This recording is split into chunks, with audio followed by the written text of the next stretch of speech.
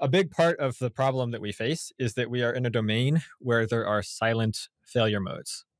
I mean, in most domains, there are some silent failure modes. Like if you imagine like you're designing a car and you want it to be safe, most of the ways in which your car can be unsafe will be immediately apparent in even basic testing. You know, like the engine catches on fire when you try to start it or something like that. But then there are some ways that your car can be unsafe that don't appear in testing. Like, the metal that you used was like a bit too brittle or something. And so after 10,000 miles, it like starts to wear down and then this component breaks or something like that. That's like harder to discover through testing.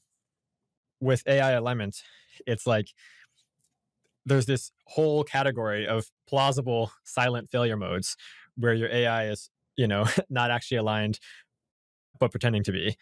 Or it's not even pretending yet, but like at some point in the future, it will realize it's misaligned and then it will pretend, which is even harder to fix because, like, if you look at its thoughts right now, you would see nothing wrong, you know?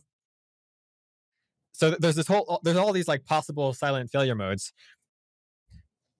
But then, unlike with the car, we can't just afford to actually fail sometimes. Like with the car, it's like, okay, you actually killed a bunch of people, but you just recall it and like fix the part and so forth.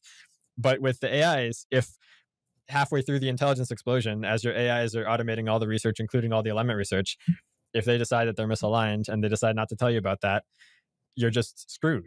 Like you're not going to recover from that, you know?